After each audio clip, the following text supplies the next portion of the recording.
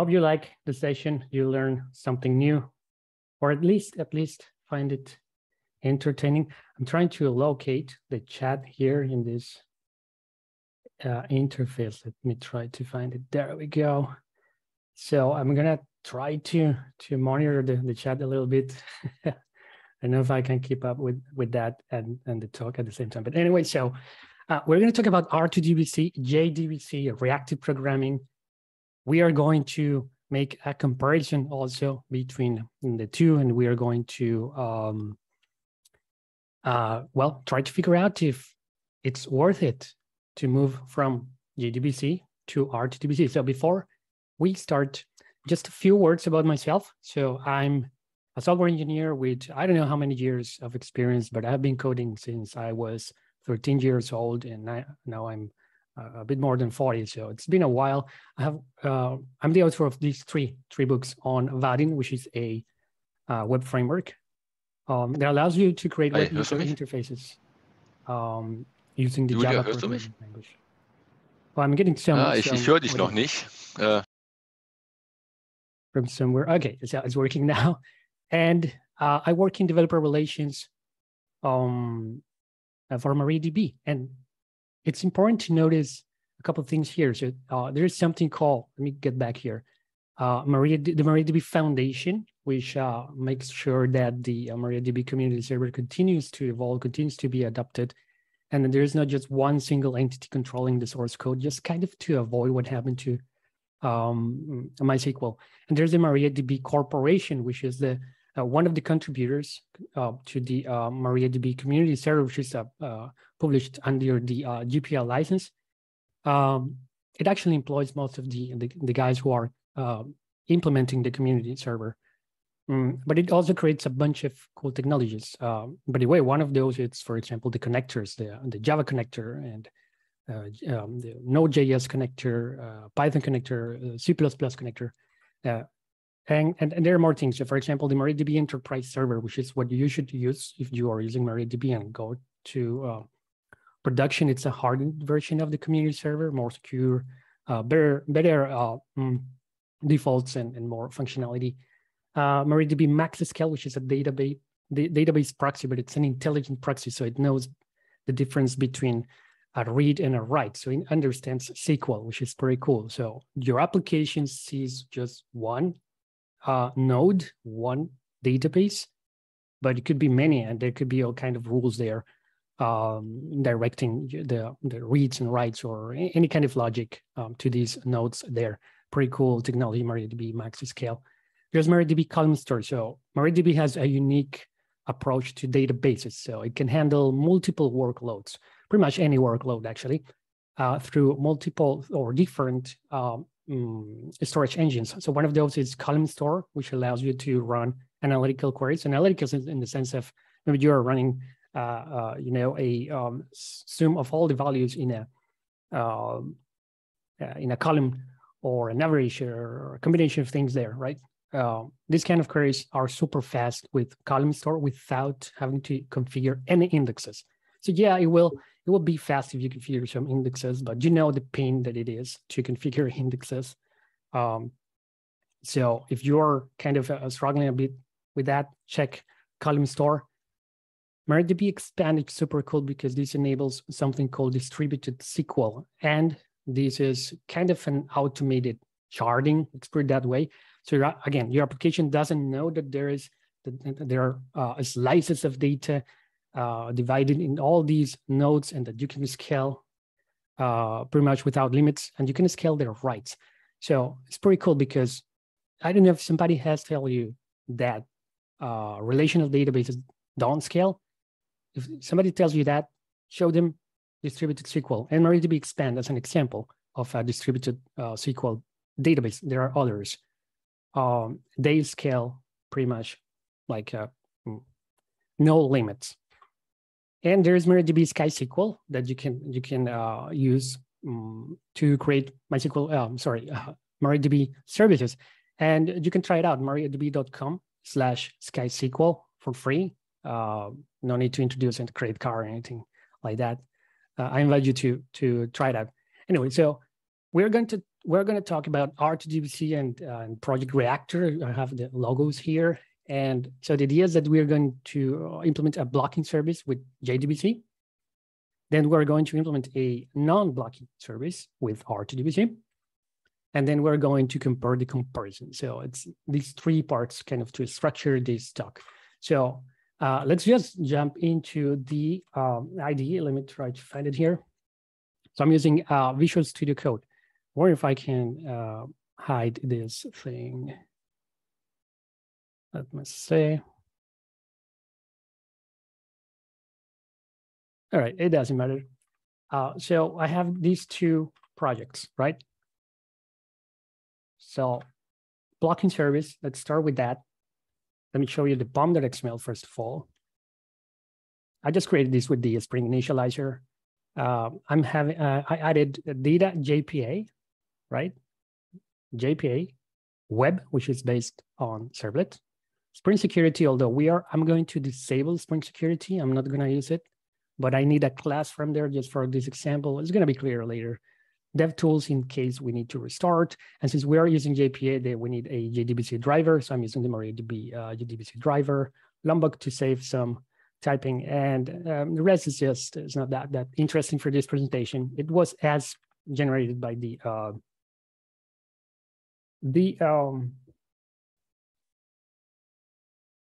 initializer. Okay, so let me show you also this file here, so application the properties. So I have configured this already. So port 8080, just want to be explicit here, that's the default, but because we're gonna have two services, so 8080 there, and I'm excluding from the auto configuration Spring security, right? So I'm not actually using that.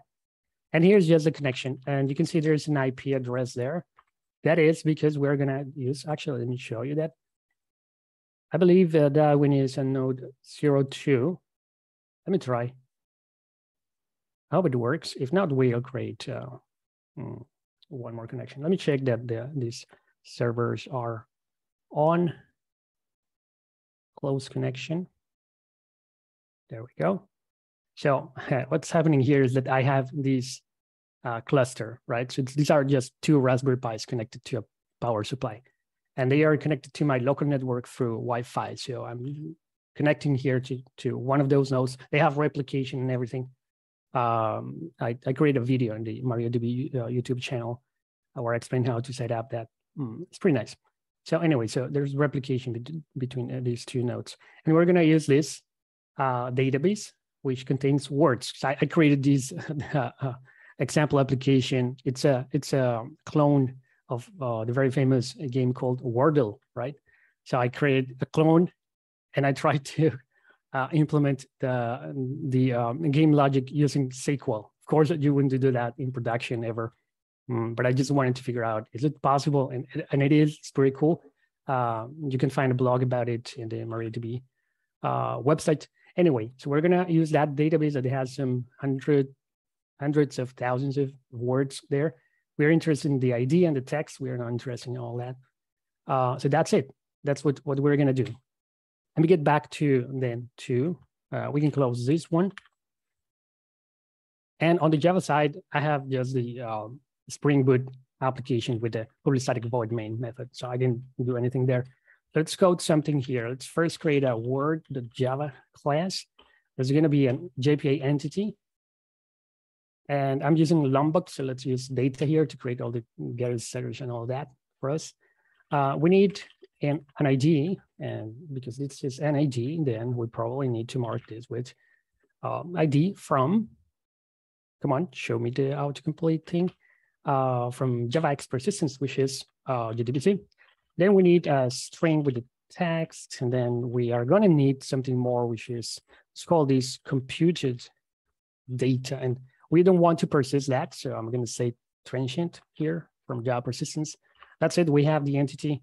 Let's create now a Word repository.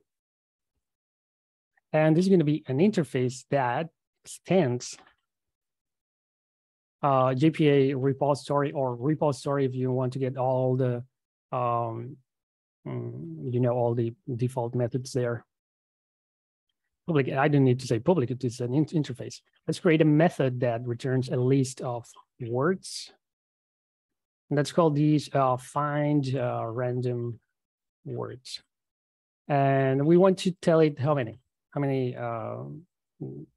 words we want to get from the database. Let's create the query here. So I'm going to say, I'm going to use a native query, true, because I want to make a kind of a fair comparison, or at least as fair as possible with R2DBC. And let's create the query. So for that, maybe we can open a new,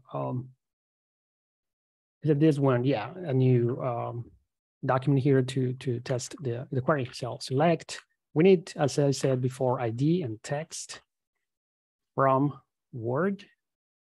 And here's a trick. So if we want to get random words, we can order by rand and then limit to how many. So let's say we want 3 in this example. There we go. So three words. And you can see it kind of takes a little bit of time. That's because I'm using these very tiny computers here. So, and they are not optimized or anything.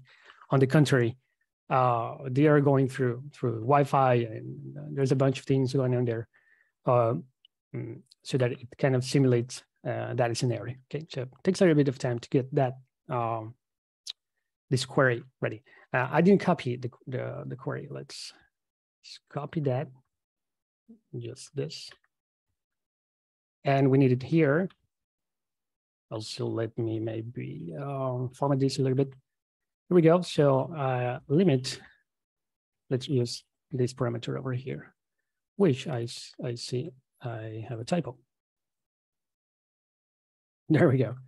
So it's going to use this value in the query. I think the repository is ready. Let's continue with the, actually, let me check something here.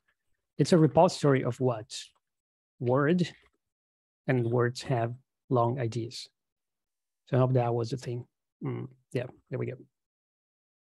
Now, let's create a Word service now, just to expose that repository a little bit. So let's create a private final Word repository. We need a reference to that repository. And since we are using Lombok, we can say required args constructor. So this basically creates this constructor here that accepts a Word repository, right? Now there's going to be a service, a REST service, so REST controller, and we need request mapping to kind of configure the endpoint. Now, if it was an actual application, a real world application, you would do something like API and then version 1, 2, 3, or whatever. This is an example application, that's fine. And let's create a public list, not that list. Let's import this one of words. Find random words and limit.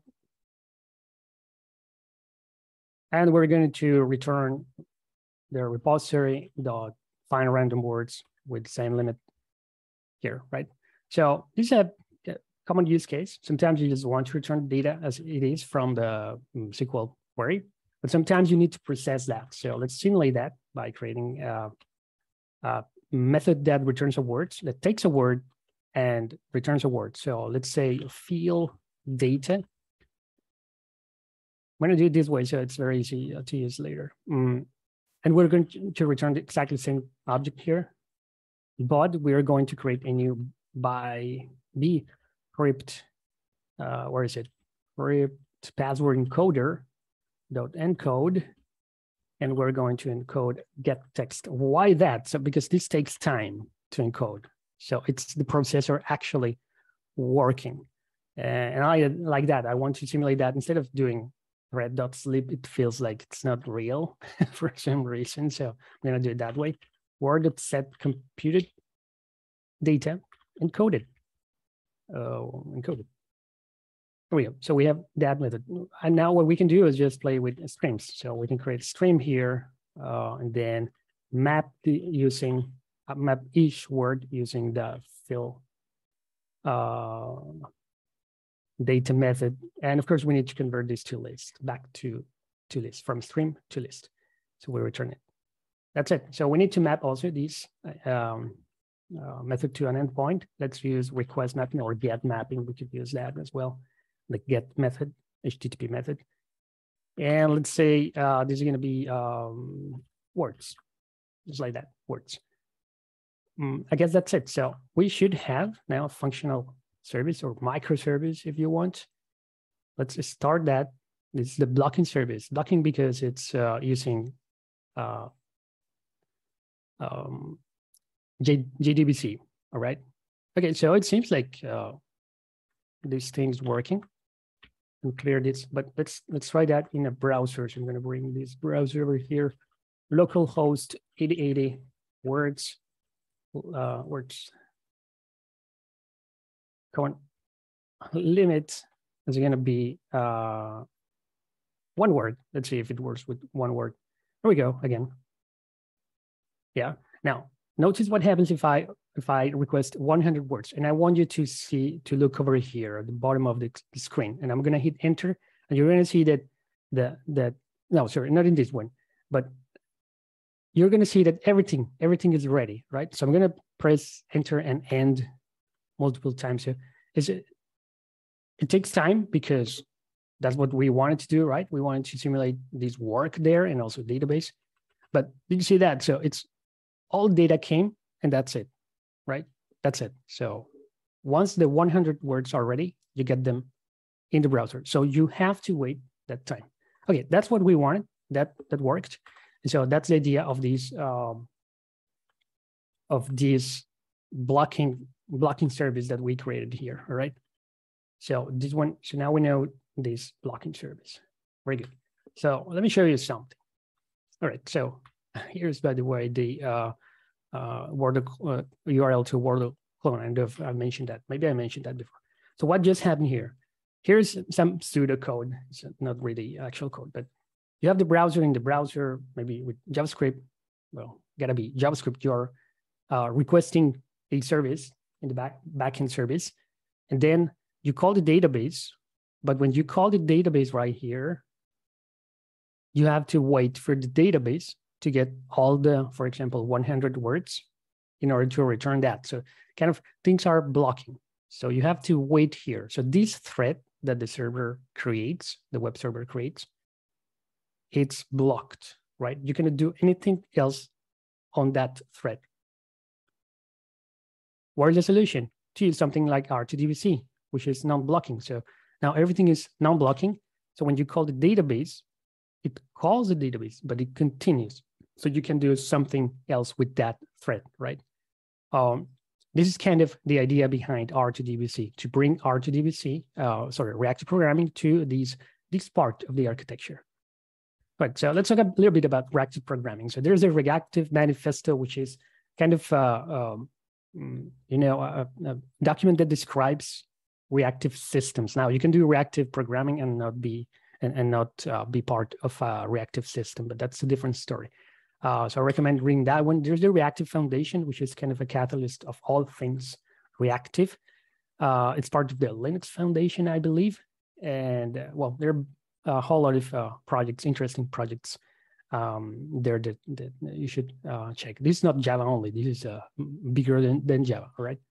There's a Reactive X project, which is an API for asynchronous programming with observable streams, it says there.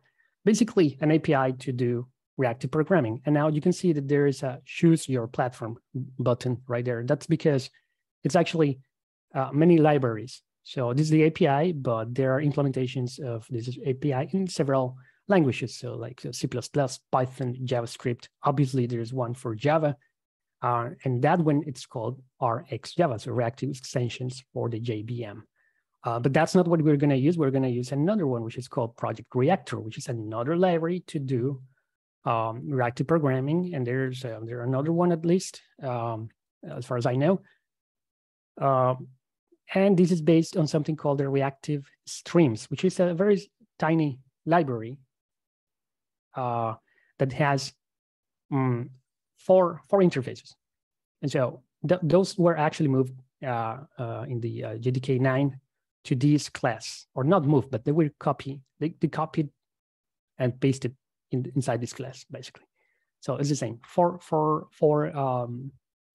Java interfaces. So, but the main ones are these: publisher and subscriber. And so the idea is that a publisher just creates, it's like a series of data or events or something, right? For example, it could be clicks on a user interface, or it could be a rows in a database or anything. And you can subscribe to that publisher, and as items or objects of type, in this case T, become available, then you can act on that, on this method, right?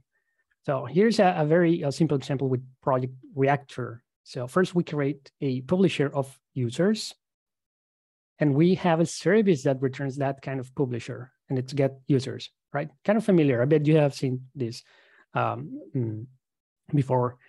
Maybe you are using already Reactive Programming, but if you are not, then it's like very common pattern, right? You call service, you get a list, for example, of users. Just that in this case, we're not getting a list, but a publisher. Then this is reactive streams. Now, Project Reactor, you can convert that publisher to a Flux, which has more methods here, more reactive operations, which is all these operations is something that make reactive programming so powerful. And there are many. We are not going to cover that at all here, but there are many. So we're converting that.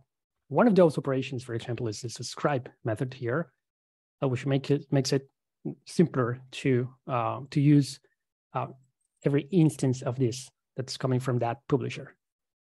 Then we can do something with that user when it becomes available, right? So the key here is that this is, you call these, but the thread continues executing the next line, and so forth. So we can do more stuff here immediately after calling this, while the service may be scoring a REST service or a database or any IO operation that could take some time. I can do something more with this thread instead of just waiting here and keeping that thread there, idle. This is super quick because this doesn't really execute the do something with user, whatever you put here. This is just a configuration for that Flux. It's gonna be called when in the future when a user becomes available. So there's also R2DBC, which takes the reactive programming paradigm to the world of relational databases, right? Most or the major database vendors implement R2DBC drivers. Here we're going to use the MariaDB R2DBC driver, which is one of the more mature drivers, R2DBC drivers, that is. And here is the API for R2DBC. So a bunch of interfaces. These are some of them. And the main ones are actually, so connection factory. You create a connection, obviously. From a connection, you can create a statement. That's a SQL statement or SQL statement. You run it or execute it, and you get a result. And from the result, you have rows, right? Kind of similar, a bit like JDBC. So here is the contents of this, some of these interfaces. So the connection factory that creates connections. It uses reactive streams, which is what I'm showing here. And notice this create method, it doesn't create the connection. It doesn't return the connection, sorry, but it returns a publisher of connections. So when you call this, you can do more stuff again. And at some point in the future, you'll get the connection, right? If you subscribe to that publisher. The connection interface, well, you find begin transaction, close, commit transaction, a whole lot of methods there. And you'll see the same pattern. It returns when it's an operation that needs to talk to database, then it returns a publisher instead of the actual value or just, returning immediately. It lets you know when the transaction has begun, for example, here. Now there's the create statement. So that returns that statement without the publisher because it's just a data structure, doesn't need to go to database to create this object. And here it is, the statement interface. As you can see, when you execute that, of course, you get, again, a publisher of results, not the result, but a publisher of the results. So you need to subscribe to that, and then you'll get the results there. And there are all kinds of methods to bind parameters inside the query. Here's the result interface. So you get to map rows to any type T in the domain model, like users or orders or any kind of stuff, right? And the row, you can get the values by index or the name in the query, like in the column, right? There are some other methods there, but this is the idea. So here's an example of how to use it. I'm omitting the connection part for simplicity. I'm just going to show you the select statement. So you create this statement, then you create a publisher because you need, or you execute this statement and you get a publisher of results, right? Then this continues the execution while the database is working. And meanwhile, we are configuring a Flux, again, to gain access to all these more methods. Remember that the publisher interface had just one method. Now we have more because we have a Flux. For example, one of those operations is flat map. That's required because the map method returns a publisher. So you get the publisher of publishers. So it's easier this way.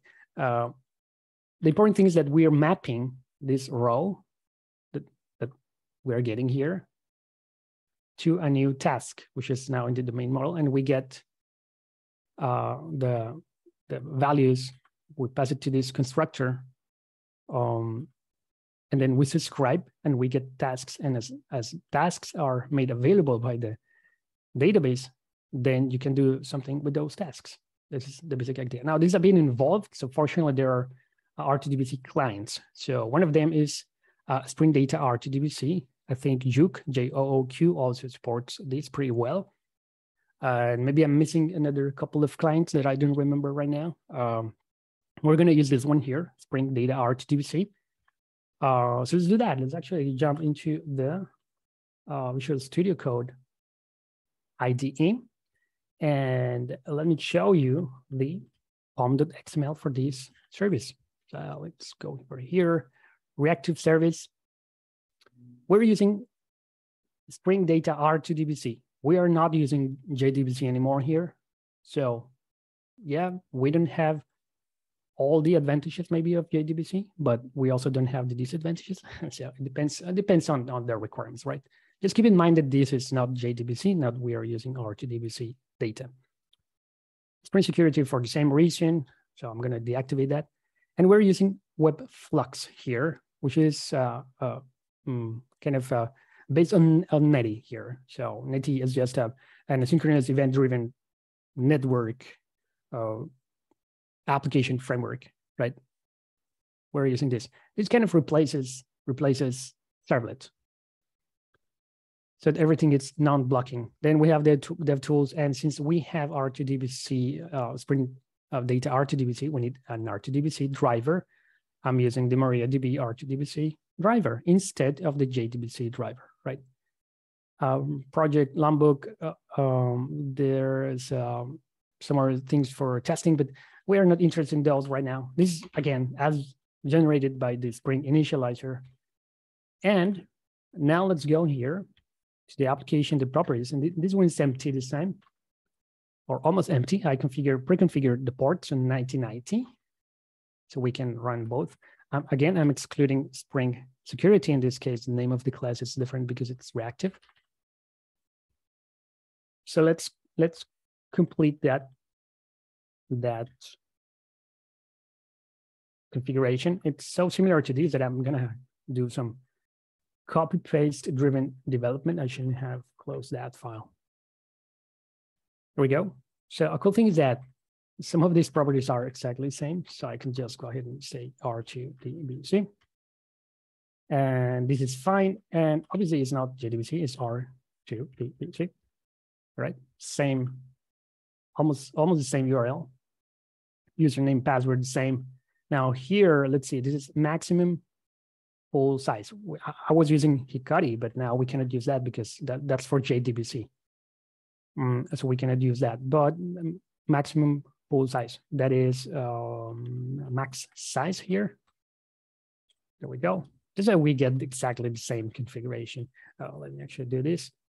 Connection timeout, I think, would be max acquired time. And for that, we're going to use the same 10 seconds, right? There we go. So we have the same configuration. What else do we need to do here? Let me show you the code now, the Java code. Nothing really different, right? But again, once again, it's so similar that I'm going to just go ahead and copy these three guys from here and paste into this package. Now we need to fix some stuff here. So let me go ahead and remove these imports because we are not using JDBC. We don't even have it on the class path. And we don't need the entity annotation. We need an ID annotation though. So that's required, but it comes from a different package, as you can see there. It's not JPA anymore. And transient is something from JDBC, from JPA, so we don't need it. It's going to map only what we tell it to map in the SQL query. So that one is ready. Now, as per the repository, we can just remove that. We need to import the repository from a different package. Now, there's also R2DBC. I can show you R2DBC repository, that one there, that it's the first option here. If you want all the default methods. And then we have the query, it comes from another package as well. So data R2DBC. And there's no such thing as non-native queries because again, we are not using JPA. So we don't have JPA query language queries.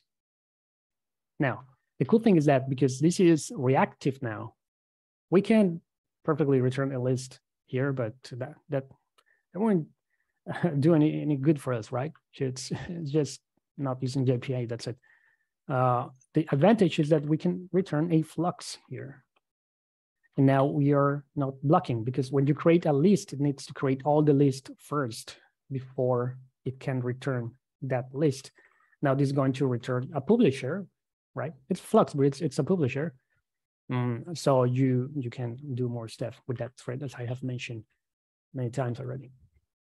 Now let's go to service. The service, we don't need to transform this into a stream, so we don't need to convert back to a list. But what we can do now is just return a flux. What happened there? Okay, flux, right? And since we are returning a flux, something we gain here is that we can produce, I believe that I would need the value parameter here explicitly, produces a new media type. That media type is event stream value. So this is something called, I think it's server sent events, and there's a JavaScript API for that called, I believe it's event source in JavaScript. So you can use the event source JavaScript API to kind of get in kind of similar way all the words in this case as they are arrived, as they become available from the service. So that's pretty cool. We're going to see it because browsers implement that by default when we query this. So you're going to see that I believe that this is ready. So everything is the same, right? Kind of the same. Now we can try to run that project here, reactive service. Let's see if we get any errors. Hopefully not. It seems like it worked. Let me clear this. And oh yeah, we need to go to the browser. So I'm going to change 8080. I'm going to replace that with 9090, and let's request one word. So this should be much more different. The structure is a bit different, so it's enclosed in this data field here, right? But if we request this again, we should get a different word and so forth, right? Now, let's do this experiment. So I'm going to request 100 words. And again, I want you to look over here, this part of the screen, because I'm going to do the same. I'm going to go to the end of the screen by pressing end on my keyboard after I request the service. And you're going to see that words appear. So start to appear. They come like in a bunch of words, right? But you're going to see at the end that we get a batch of them, then another one. And well, let's see it in action. So here we go. Look over here. Okay, so it's taking some time. There we go. End of the page. Did you see that here? So that's the event stream API. But the thing here is that we saw something, at least part of the data, sooner than with the blocking service. So that's kind of one of the differences. So that is the reactive service that I wanted to show you in this demo. Now, let's talk about JDBC versus R2DBC. How do they compare? What can we say about this, right? Now, if you go online, you'll find opinions and also experiments that people have been running. For example, Brian Getz says that I think Project Loom is going to kill reactive programming. Well, we have to see that. A bit of controversy here, but I think one important part in reactive programming is all the operators. And let's remember all these projects that are, pretty active and the foundation, all these things. So we have to see that. I have found also conversations on how to actually make the reactive programming libraries use Lombok instead of, just removing. The key here for me is the reactive programming operators. Sometimes they make a piece of code much shorter. It comes with its own challenges as well, obviously. But, well, we'll see how the adoption goes. Gaetano Piazzolla said that, or made this experiment where he created a real world kind of architecture. It's pretty interesting because there are many pieces there that, resemble a real world application. And he found that R2DBC is better in a peculiar and very specific case. So not all cases, in fact, just one case for him. Now this is one kind of real world application. There could be many. And you find the opposite. So Martin Smith, he also created these tests where he iterates on these tests many times. It's a lot of data and he analyzes this. And he found something a bit different, but also interesting. So let me read that for you. For best response times and throughput in Spring Boot, use WebFlux plus R2DBC, which is what we did with the reactive service. For best response times and throughput in Quarkus, use a blocking stack with JDBC. So different results, right? No silver bullet. Not a surprise, really. But it's interesting to see that even the stack could influence whether R2DBC is a better option or not. So should I go reactive? Should I refactor now my application, or should I create the next service in a reactive way? Well, it depends, right? That's not the right answer always. So in order to kind of answer that question, I like to use this analogy to explain reactive programming. So let's say you have an appointment with somebody, somewhere in some building, office, whatever. And this person has a secretary. So they are not there yet for you, but they have a secretary and they tell you, please wait, take a seat. That's the traditional approach, right? The reactive approach is if the secretary told you, I'll call you back. Then you can say, okay, I'll go do something else. And that's the difference. Go do something else is the difference. So you're not waiting. Because at the end, the service time is the same for both approaches, right? When you meet this person, it's going to be at the same time. So it's not that you get the resource faster. It's just that maybe you did something else or not. So keeping this analogy in time, we're going to measure primarily here throughput with this tool called Artillery. You can install it with npm like that. So let's go to Visual Studio Code, and let me show you how this works. I'm not going to explain this this Artillery tool entirely, but the idea is that you create a YAML file, and so each project has its own YAML file. And I placed it in the same directory where the project is, but you can place it somewhere else, or in the test resources, or really anywhere. For this, I place it here because it's going to be much easier for this demo. The important thing is that we have both. So this is for blocking. There we go. I'm going to explain real quick this. And there is one for reactive. So they are both the same. So this is reactive because it's 1990. The other one is 1990. But as you can see, the contents other than the port is the same. So it's the same test. Okay, so here we go. So we have a configuration. This configuration is going to target this URL. This is the blocking service, 8080. And so we have one phase here, which is going to, during 10 seconds, is going to request something, or the service, at this rate, 10 per second, like 10 users per second during 10 seconds, okay? And we're going to set a timeout of 30 seconds, which is pretty high, to say like, yeah, this didn't work. Now, we can build several scenarios. So we only have one, which is, well, request. Actually, it's words. And so we're calling with the get method this URL from here, right?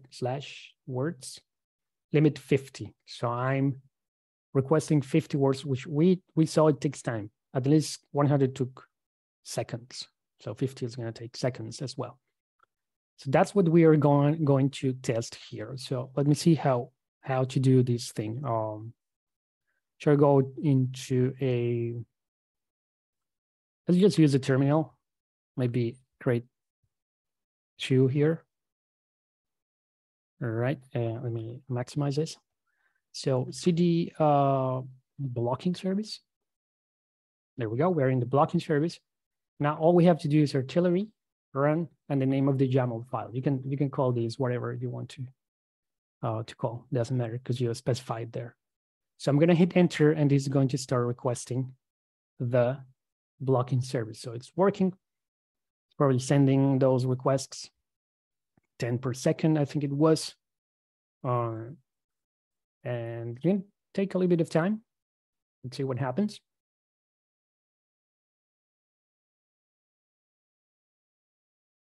And these are some partial results. Now let's wait until the final results. This is still working there. Let's see. There we go. The summary reports here.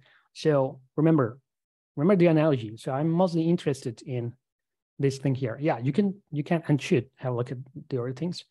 Leave that as homework for you. But I'm interested in this one. So HTTP 200, which is OK, right? The OK answer, 31. Okay, so let's try to remember that number, 31 for the blocking service.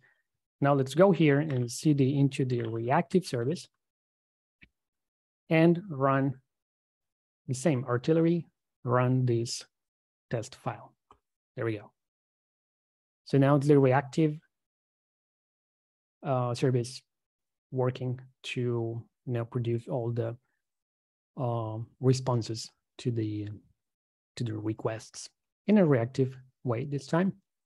Some partial metrics right now. I actually didn't pay attention to the numbers in the previous one, so I don't know if this is doing better or not. Let's see.